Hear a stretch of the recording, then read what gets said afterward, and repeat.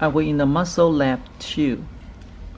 So lab 2 is gross anatomy. You need to learn those big muscles name. So I will point the muscle and ask you what's the name of this muscle. So we cover all this muscle in the class.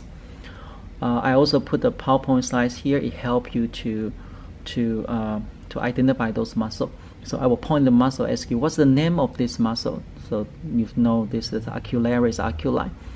And you can, of course, you can use your textbook or use the PowerPoint. And sternocleidomastoid, there's a big neck muscle.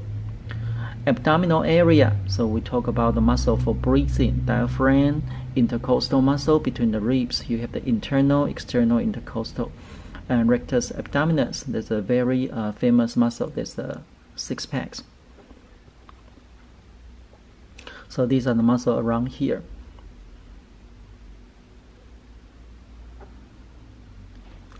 We have the arm muscle, so these are the big muscles, anterior, posterior view.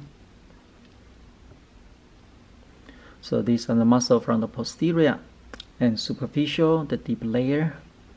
And this is from the anterior view, the superficial layer, the deep layer. So your job is to know this muscle's name. I'm gonna point the muscle and ask you what's this muscle. So you need to be able to name them correctly.